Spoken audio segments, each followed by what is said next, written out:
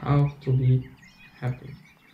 First, to be happy, like I did say in my video where I talk about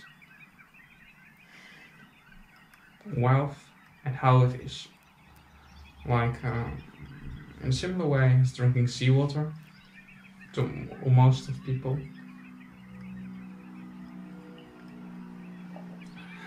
To be happy, you have to be not longing. You have to stop longing for stuff. Stop believing that you need something to be happy. You have to be satisfied with the things you have. And being humble.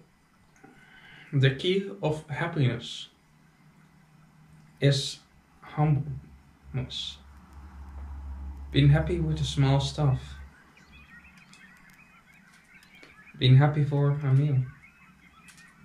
Being happy for having a good friend if you have that. I'll listen to you. I is there for you when you need to. The key to happiness is to realize that you are just here on the planet. That this world is not perfect. There is a lot of suffering. But that it is there. I find something very hard to see sometimes. That there are also good in this one. The reason I feel sometimes depressed, I think, is because I'm very bad in focusing on the positives when there are so many more negatives in this world. The fact that so many people still are apathetic to the suffering of the animals in the animal agriculture industry.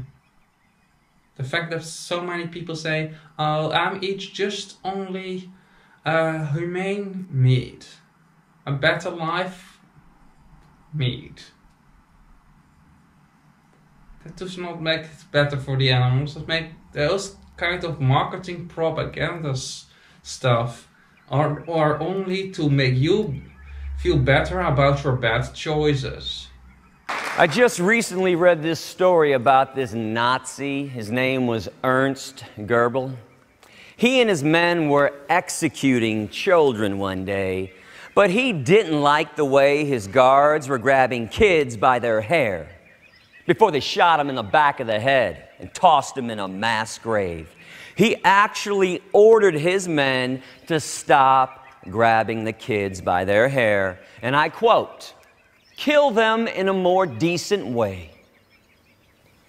That story sickens me as much as the stories that meat, cheese, milk, and egg eaters love to tell. Hey, Gary, I only eat free-range freedom eggs. Hey, Gary, I only eat animals who were raised and killed humanely on a cage-free organic farm. There is no such thing as humane when it comes to meat, cheese, milk, and eggs. Humane slaughter, humane rape, humane slavery, humane Holocaust do not exist. The animal is still brutally murdered, still living in poor conditions. Our people in the concentration camps of Birkenau and Auschwitz were probably not jealous of. Peace begins at the dinner table with what you put into your body on a daily basis. Good people don't talk about kindness, they practice it. They don't pray about love, they actually give it. I know you have the capability of understanding right from wrong because you all hate people who harm children. Why not despise people who harm animals? It's hypocritical. Why protect one and violate the other when neither one wants nor deserves the abuse? They just wish it would end.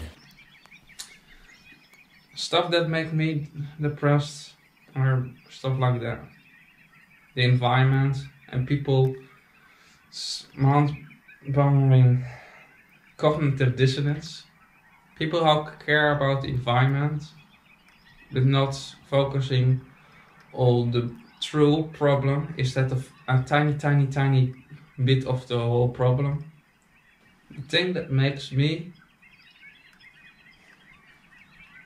depressed is people hypocrisy. People's cognitive dissonance. Yes. The way I can look to it is that the vegan movement seems to be one of the fast growest movements or social justice movements ever. But still just a small percent of the population. It goes not fast enough for my liking. It goes not fast enough that people's eyes are open and that there's get some bit of courage and stand up against systematic oppression. What that is, it is. The way we are treating animals is bigotry. The way we arbitrarily fire some animals, but disregard and view others like objects, like burgers or shoes. It is abhorrent. It is bigotry. It is based on arbitrary criteria.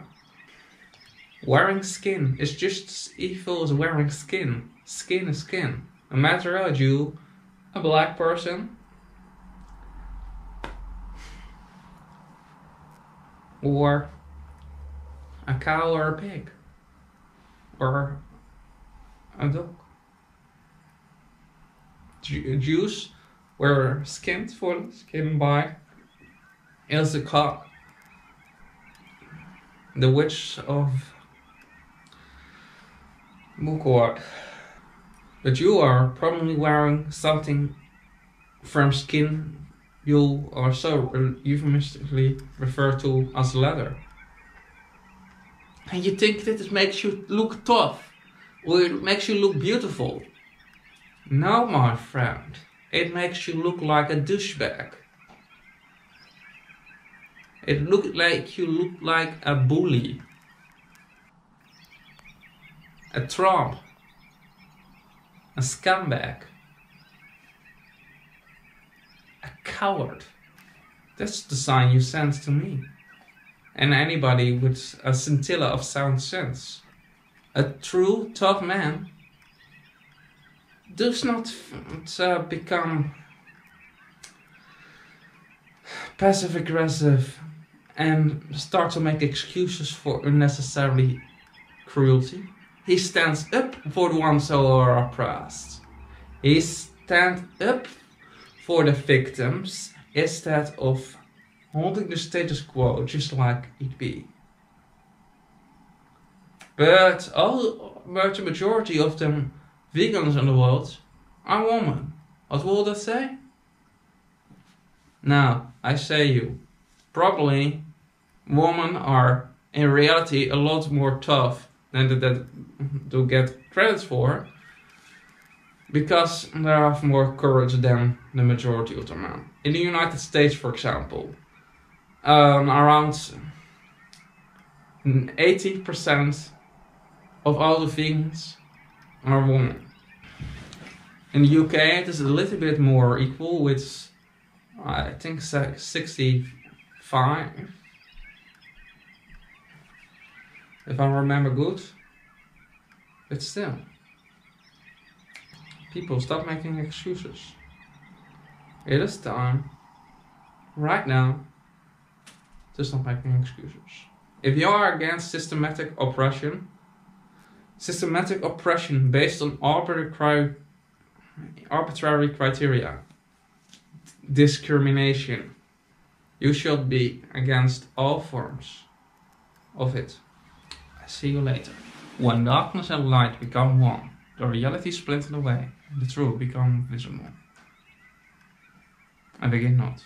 You will never be completely happy, deeper than your heart, until you go vegan. Because otherwise you are somewhere in your mind knowing you are a hypocrite. And I cannot understand how you can deal with yourself knowing you are a freaking hypocrite.